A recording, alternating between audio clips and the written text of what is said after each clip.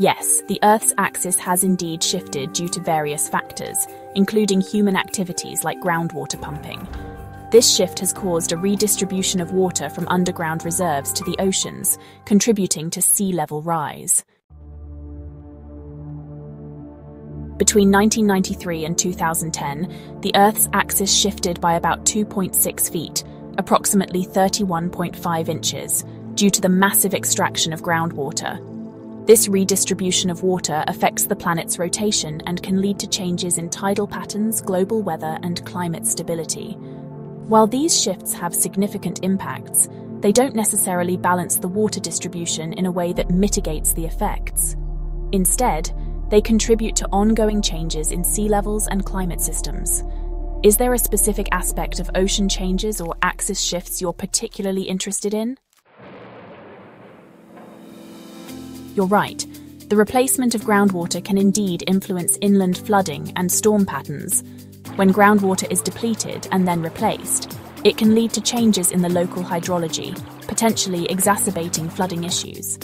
For example, barriers designed to prevent saltwater intrusion can sometimes worsen inland flooding by causing groundwater to rise to the surface.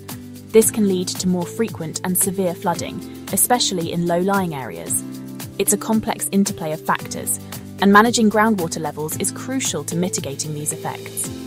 Are you interested in how specific regions are addressing these challenges? Groundwater pumping has both benefits and drawbacks. Here are some key points. Benefits 1. Reliable water source. Groundwater is often a more reliable source of water compared to surface water, especially in arid regions or during dry seasons. 2. Natural filtration. As groundwater moves through soil and rock layers, it undergoes natural filtration, which can make it cleaner and safer for drinking. 3. Agricultural support. Groundwater is crucial for irrigation, helping to sustain agriculture even when rainfall is insufficient. 4. Reduced evaporation. Unlike surface water, groundwater is less prone to evaporation, making it a more efficient water source in hot climates. Drawbacks. 1. Depletion. Overpumping can lead to the depletion of aquifers, making it difficult to access water in the future. 2. Land subsidence. Excessive groundwater extraction can cause the ground to sink, leading to land subsidence, which can damage infrastructure. 3. Saltwater intrusion. In coastal areas, overpumping can lead to saltwater intrusion, contaminating freshwater aquifers. 4. Pollution. Groundwater can become contaminated with pollutants that have long residence times, making it difficult to clean. Balancing the use of groundwater is essential to ensure its sustainability and to mitigate negative impacts. Are there any specific aspects of groundwater use you're curious about? Saltwater intrusion occurs when saltwater encroaches into freshwater aquifers, which can happen due to natural processes or human activities. Here are some key points about its causes and impacts. Causes. 1. Overpumping of groundwater. Excessive extraction of groundwater lowers the water table, allowing saltwater to move inland. 2. Sea level rise. Rising sea levels driven by climate change push saltwater further into coastal aquifers. 3. Reduced recharge. Decreased rainfall and increased surface water runoff reduce the natural replenishment of freshwater aquifers. Impacts. 1. Contamination of drinking water. Saltwater intrusion can make freshwater sources too salty for human consumption, leading to water scarcity. 2. Agricultural damage. Increased salinity in soil and water can harm crops, reducing agricultural productivity. 3. Infrastructure damage. Saltwater can corrode pipes and other infrastructure, leading to increased maintenance costs. 4. Ecosystem disruption. Changes in salinity can affect freshwater ecosystems, harming plants and animals that rely on low salinity environments. Mitigation strategies. 1. Managed aquifer recharge. Replenishing aquifers with treated wastewater or stormwater can help maintain the freshwater-saltwater balance. 2. Regulating groundwater extraction. Implementing policies to limit groundwater pumping can prevent excessive depletion. 3.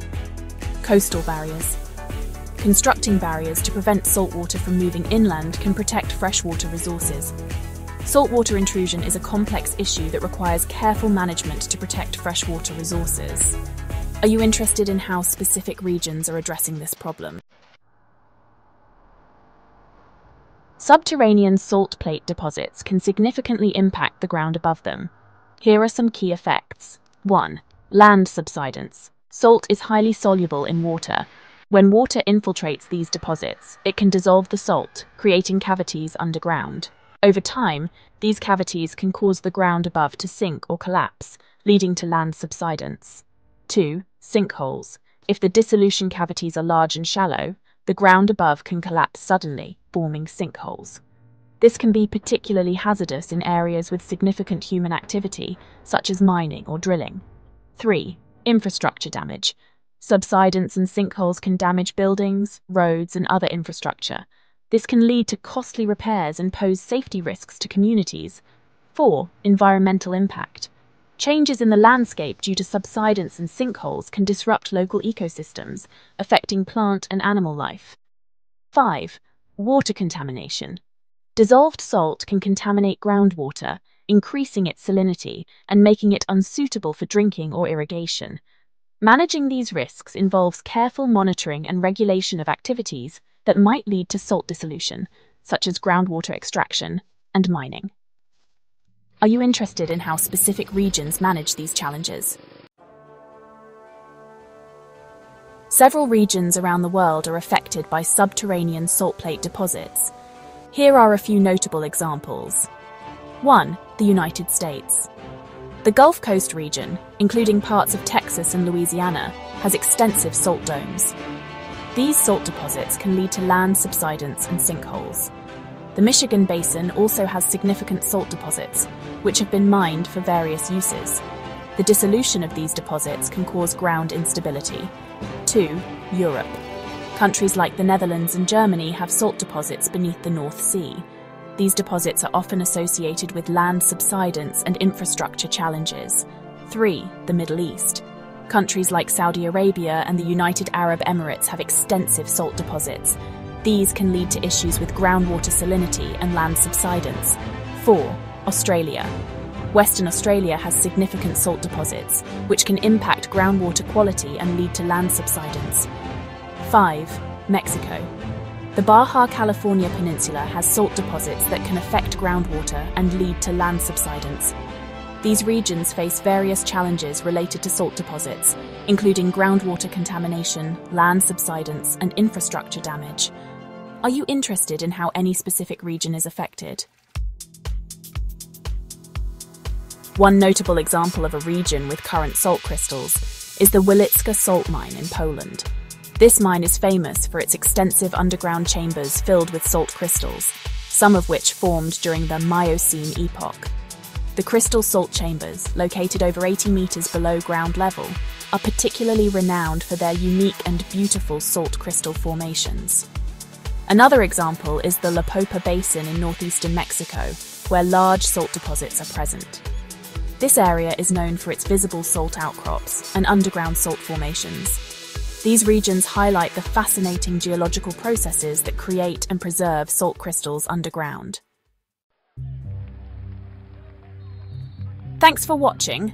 Don't forget to smash that like button, subscribe to join the tribe, and to the complaints of the channel. I respond to debatable fact. We have no general complaints department. You have such wonderful voices. Maybe we could give it a little rest so it stays that way. Thanks. LaVand Media.